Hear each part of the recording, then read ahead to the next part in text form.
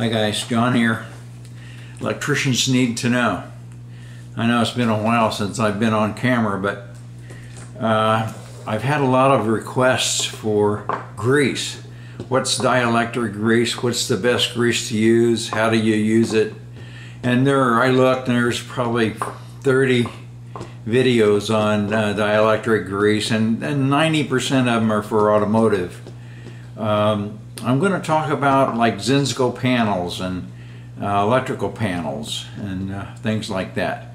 Well, there's only one grease I've used for the last, I don't know, 25 years or so, and it's a grease called DEOXIT, D-E-O-X-I-T, DEOXIT. Okay, DEOXIT grease. There's a tube of it. It's a brand new tube. It says CP, copper particles, so this is conductive. There's copper particles in that one. And this one is NP, no particles. CAIG Laboratories makes this stuff, and it's really good. Now, the reason it's better than just using white lithium grease and things like that is it has ratings to it, and the C rating is 260 degrees. That's roughly 500 degrees Fahrenheit. So what I cheat when I convert Fahrenheit to, or centigrade to Fahrenheit, but I know the rule. But what I usually do is double it, and then I just subtract 20, and that gives me close to whatever I'm doing. So about 500 degrees.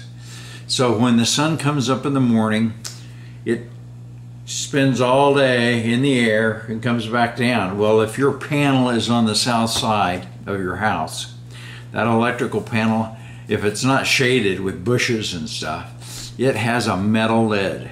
That metal lid gets hotter than you can put your fingers on sometimes, because when I would go out and troubleshoot stuff, I'd touch the panel, especially on the south side, and man, these lids are hot. So DEOXIT, whatever you want to call it, D-E-O-X-I-T, L260, that's the C rating, 260. So 500 degrees, so it doesn't melt down in your panel, even if your panel's in the sun all day long. So the stuff is really good.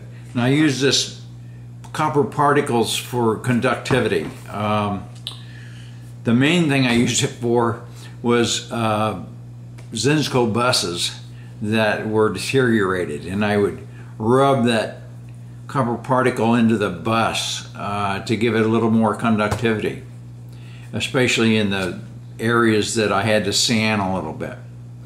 Speaking of sanding, first thing I used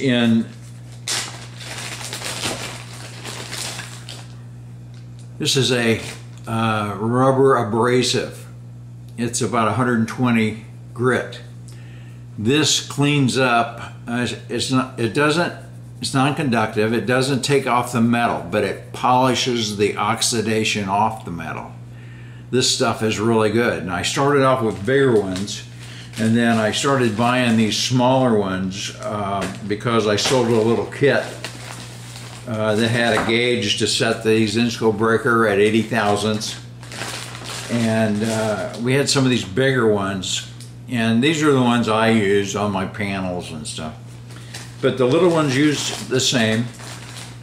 I also made some sandpaper. Now I know sandpaper is not good, but I made a 2000 and I made a 4000.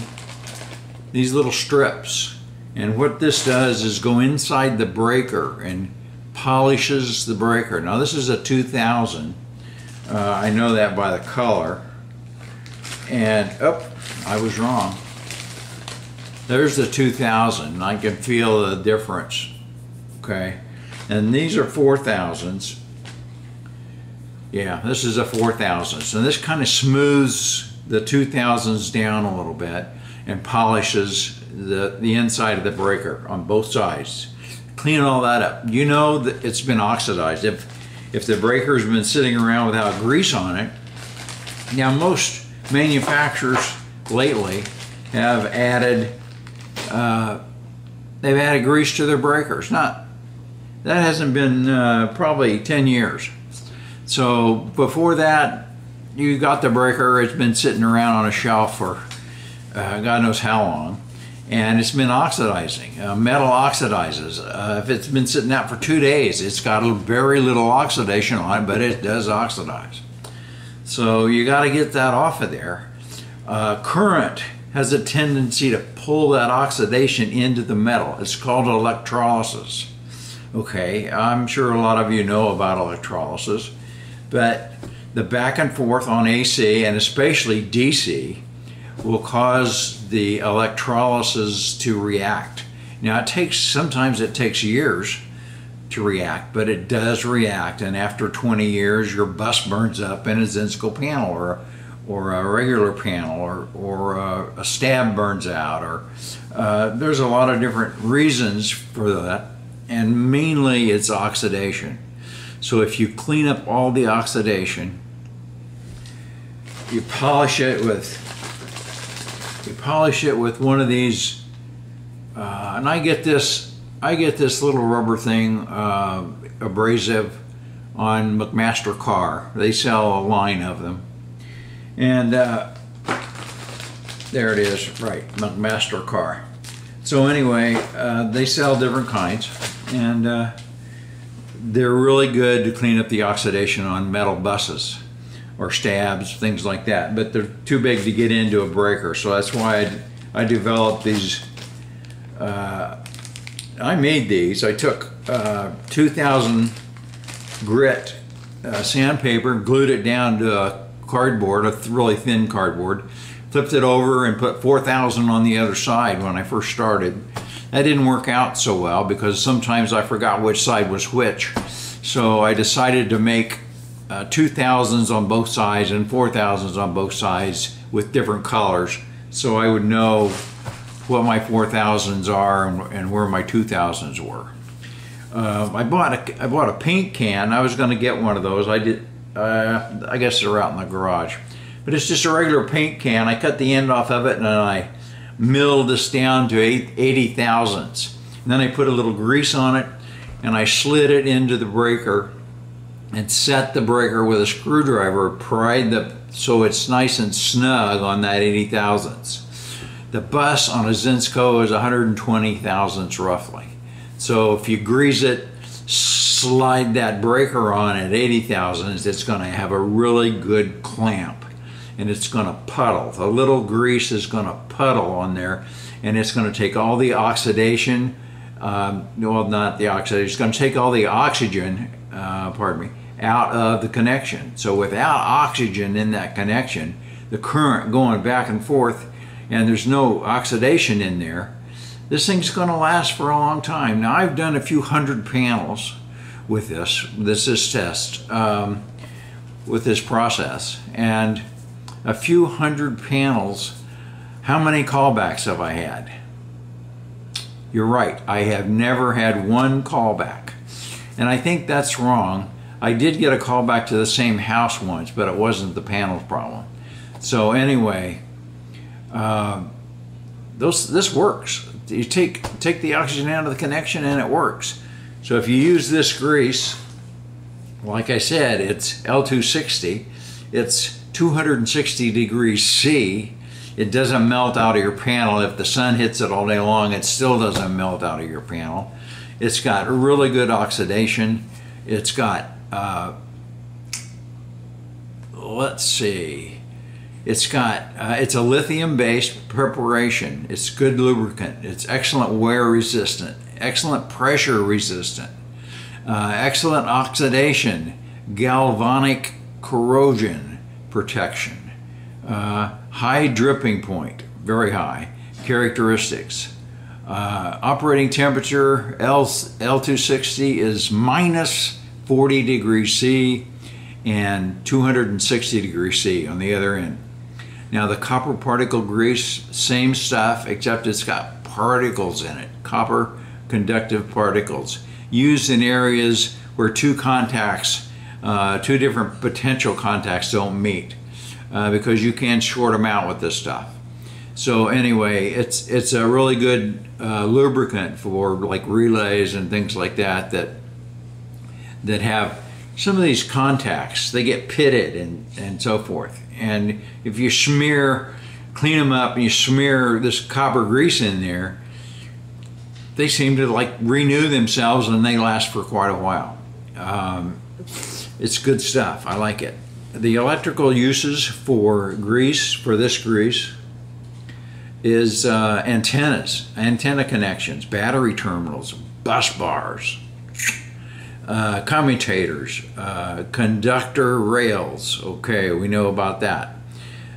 Conductors, contactors,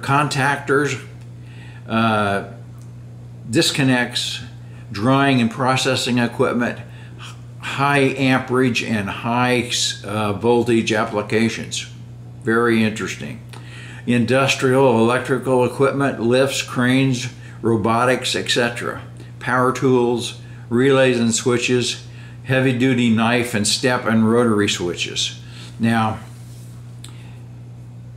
most of the industry know about this stuff. They've been using this stuff for a long time, but electricians out in the field working on panels, they don't trust this. They don't understand it. So I'm trying to hammer it into you guys' head that once you take the oxygen out of that connection with grease, that connection is going to be better, especially if you clean up all the oxidation before you do it. That's the big thriller here, is to clean it up, get the oxidation out of there, put grease on it, and it's like brand new and it lasts for a very long time. If you get a panel that's been sitting around in the sun for 6 months and then the electrician comes along and throws all the breakers in, even though they've got grease on the breakers, the stabs of that bus has been oxidizing for 6 months in the sun, 120 degrees, 150 degrees. So anyway, we need to clean that up.